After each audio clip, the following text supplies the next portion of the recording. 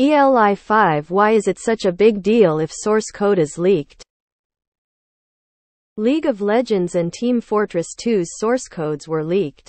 But if you install the game, its source code is right on your computer, right? So you'd be able to alter it anyway? I have no clue how this black magic would work. Source code versus installed game is like a recipe versus a cooked dish. If you were served a dish, doesn't mean you can make the same dish. Or even modify it. Edit. Wow. I'm so happy. How do I monetize this? Lol. I've seen a lot of good answers as to source code versus installed code. So instead I'll go into the negatives of it being leaked. If the original source code is leaked, any person with working knowledge of coding would be able to mine the code for data.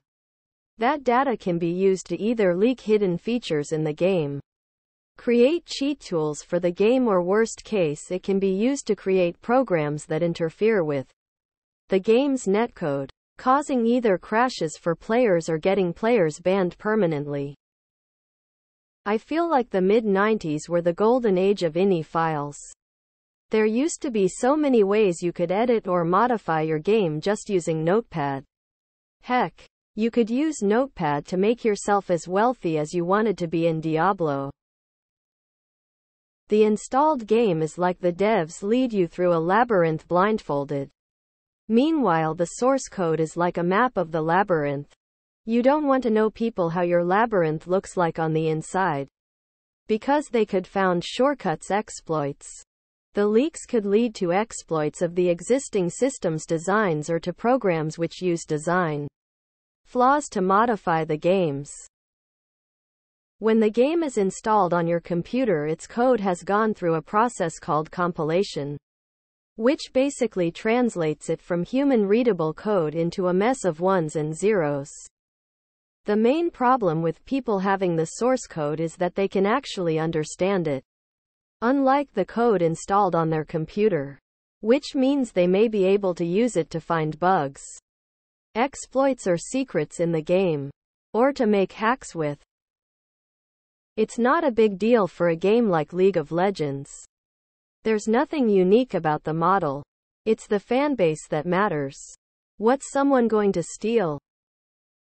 TBH, it usually isn't.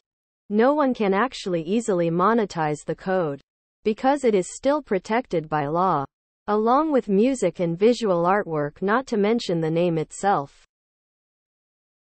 For those that want a slightly more technical example, the source code is the human-readable code. The code you run is computer-readable. When you download a game, the devs have used a piece of software to translate between human-readable and computer-readable, and give you that computer code. You could try to translate back, but a lot of things get moved out of order for optimization. Imagine chewing a sandwich, then returning it to the plate and trying to convince someone it was ever even a sandwich. Usually it means you get the equivalent of someone stealing your homework, or someone having the blueprints to your well-secured home. The difference between having an executable binary file, the program installed, versus the source code is the difference between getting a tour of the White House and getting the blueprints. One of them is more useful if you're looking to have fun. The other is more useful if you're looking to build your own, or worse, find and exploit security loopholes.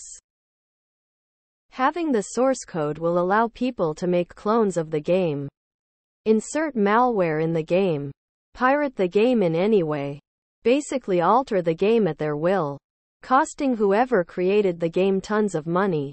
Source codes in games are heavily encrypted and locked behind heavy security, making it next to impossible to get at. You'd have to be quite skilled at hacking and have the know-how to do it properly.